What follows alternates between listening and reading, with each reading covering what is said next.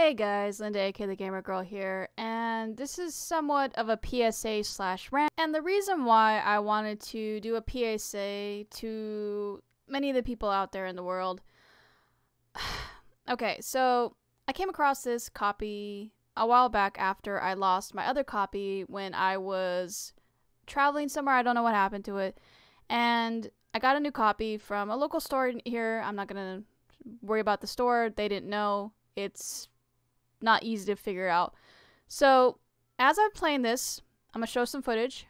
I started noticing something weird because there's a save copy on the file and it's got a bunch of like X's and E's and something along the lines of like every time I boot it up, the name says the name and then it's some weird like glitchy thing on the end of it.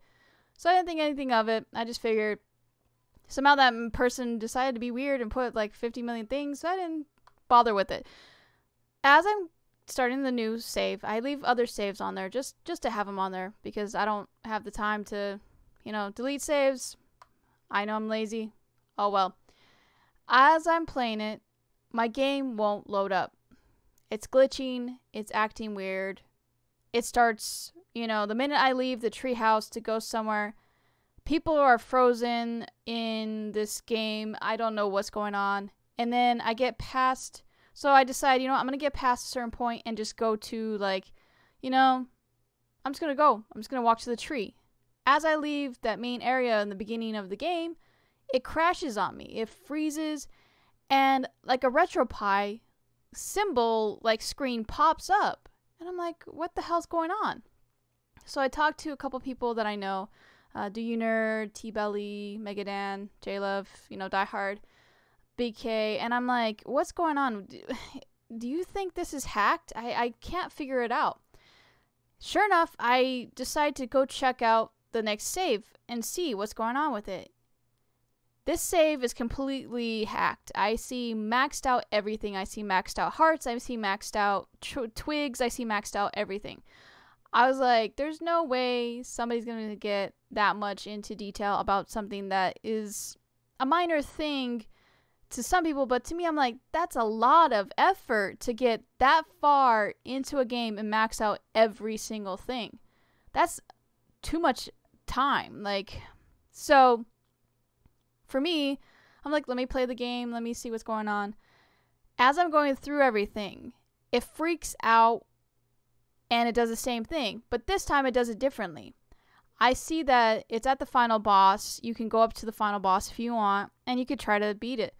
So I go down the treehouse again, and I get all the way down to where I need to go. And again, I couldn't even get to the Forbidden Forest. I couldn't get to anywhere. I couldn't go to, because I could hear her song playing, in the background. But it crashed the minute I got to the bridge. And that's what I'm getting at. Is I tried saving this. I tried deleting the other save states. I tried doing different things. And it still crashes. And I tried the things that T-Belly and Tom from Do You Nerd said, which is to delete everything off of the system and put it back on. And it still is acting up. It's still giving me weird glitchy stuff. So this copy right here is a broken copy. I cannot play this. I mean, I could try playing it and see if it goes through, but I have the fear that if I get to a certain point, so many hours plugged into this game, it's going to crash on me and I'm going to have an issue. So basically the rant is, and a PSA is, please don't hack Legend of Zelda for several reasons. It's an amazing game. It's difficult. It's hard to play. It's long hours, but there is so much joy from going through every single thing and figuring out. It's a difficult game on the reason of it's always been like that for Legend of Zelda. If you play any Legend of Zelda game, it's going to take you a good time. You're not going to get through within like a 10-hour sitting and be completely done with everything. It's going to take you a very, very long time. It's going to be like 50 hours or more for most games. But the end reward is an amazing story. You meet so many people. You get to see so many side quests, so many shrines or different things that are going on with everything like that. And for that, I recommend everybody play a Legend of Zelda game the way it's meant to be played. Difficult all the way through and go through. Now, I'm not saying, you know, don't do cheat codes, don't do hacks, don't do things like that. That's your prerogative. That's fine. But here's the thing that I don't like is when you sell it back to the store that you basically giving them, you know, the copy that they're supposed to be able to play. Somebody would put this on and go, oh, it's working. But for somebody who actually goes through and plays it all the way, they're going to see that it's not working correctly, and I got a broken copy. But I'm not going to be a jerk and go sell it back to, you know, the local game stores, the mom and pops, or to GameStop, because I don't want the next person to have to deal with the fact that they might not play it right away, because a lot of the companies, a lot of the places have, you know, 2-day policy, 7-day policy, and then you can return it and get your full refund. Some people buy games in bulk. Like they'll buy a couple 3DS games, a couple other games, and they won't see it right away. And mind you, not everybody's going to know that you can hack a game, because Lacey told me this and I forgot about it. It's a cartridge-based game. You can hack anything that's a cartridge-based. You can put a cheat code in it and make it your own. But for me, I don't know if this is ever going to work correctly. Like, for me, that makes me hesitant to play the game. So I switched off to Breath of the Wild because I was going to play this and then Breath of the Wild. But that's all I'm asking. If you're going to hack a game, go back in, delete whatever you have put on the cartridge, because you know specifically what you have done to a cartridge. You know what you have put in there, what cheat codes, what stuff, and you know how you used it and what hacker or RetroPie or emulator that you put in there into that little cartridge or to a NES game or whatever. You know specifics. So please, if you're going to hack something, please go back, take a few minutes, and delete everything off of that cartridge, so I or anybody who you sell the game to will get the correct game. And that's all I'm asking. It's just, please take the extra time to do that, because if you don't, we're going to have so many broken games. And then this common game becomes a rare game. Many people don't think about this. Common games are usually several reasons why. People stop caring about a common game because it's only like $10 or less. And they're like, who cares? That trade value is like $5. But if enough people keep doing that over time, it's going to get to the point where it's going to be uncommon. And then it's going to be rare. And then I will not be able to get a copy eventually, because it's like, well, it's whatever. And I'm going to have people in the comments who are going to be like, well, shut up, you don't care, you know, no. And to those people, it is very frustrating to buy a game that is supposed to be, you know, a game that is played a certain way, and then somebody hacks into it, and then you can't play the game correctly. So now I have to go hunt down another copy. And yes, it is a common game, but it's just the fact that I wasted $15, whatever the price of the game is worth now. So to me, I'm just going to keep the case, keep the manual, whatever I spent that on, and just figure out what I want to do with the cartridge. So I'm going to try and see if I can find something online as to what that hack was and try to, you know, take it off, but I can't because I don't have the machine. So to you, please understand that from my viewpoint, I don't know what's going on. So I have no idea how to fix it other than to try to delete the stuff, and I still see glitches. So it tells me that there's more than just whatever there is on there. The game is crashing because I don't know if Nintendo did a boot thing where if you cheat, like some games do that, where if you cheat, they see that and they crash the game, or they put something on there where it says cheater on there, or it makes it more difficult, or the zombies come after you more. I have no idea. So your argument about, well, I can do whatever I want with that game ends the minute you try to sell it to some other person. Because I can't play a game that's hacked or broken. And that's all I'm asking, is just please take the time, put it back to where you got it, and then from there, hack away. Go crazy. I don't care.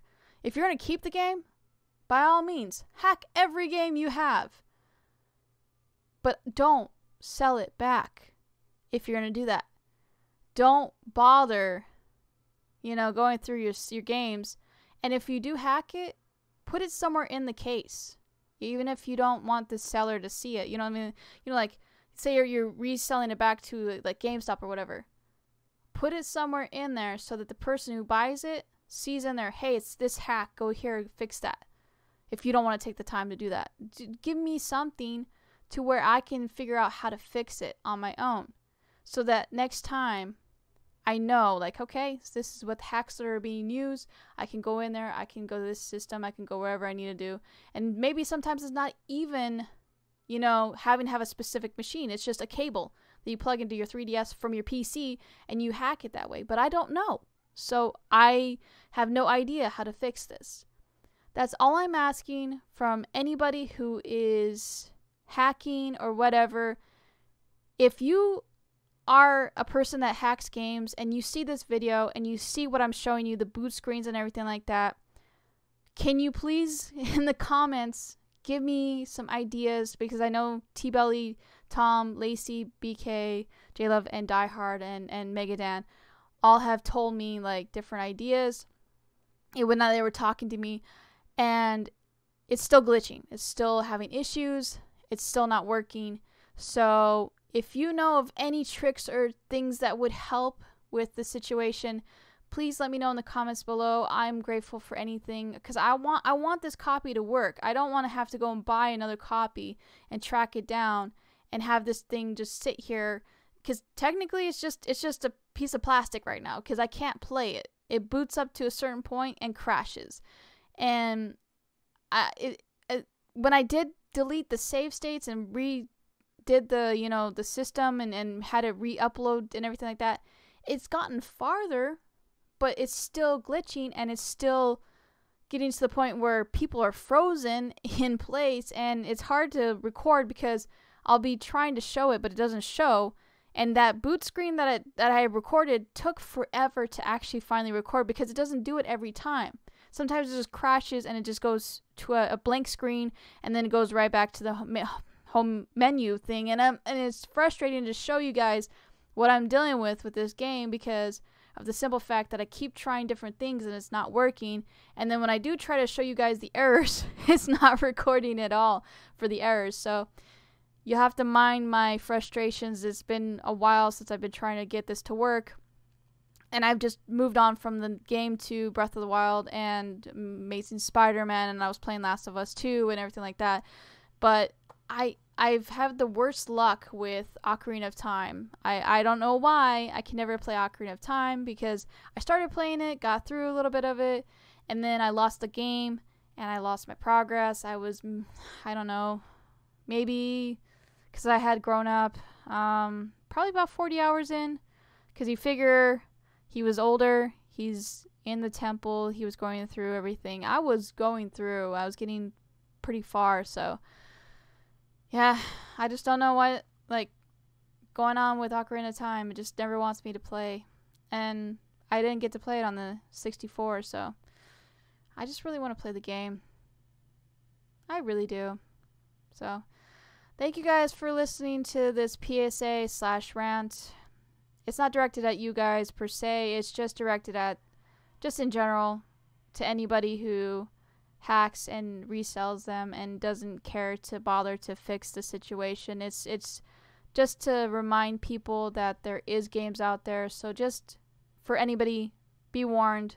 Double check your cartridges. If you buy them from GameStop, play them for a little bit longer than normal because I usually just check to make sure they boot up. And now I'm going to keep a little bit of hours in them and play to see where they're at. So thank you guys for watching. Hope you all have a great day. Keep on gaming, everybody. And remember, you're all awesome gamers. So talk to you next time. Bye, guys. Linda the gamer girl, she's here, she's playing games. Linda the gamer girl, she's here, she's playing games too.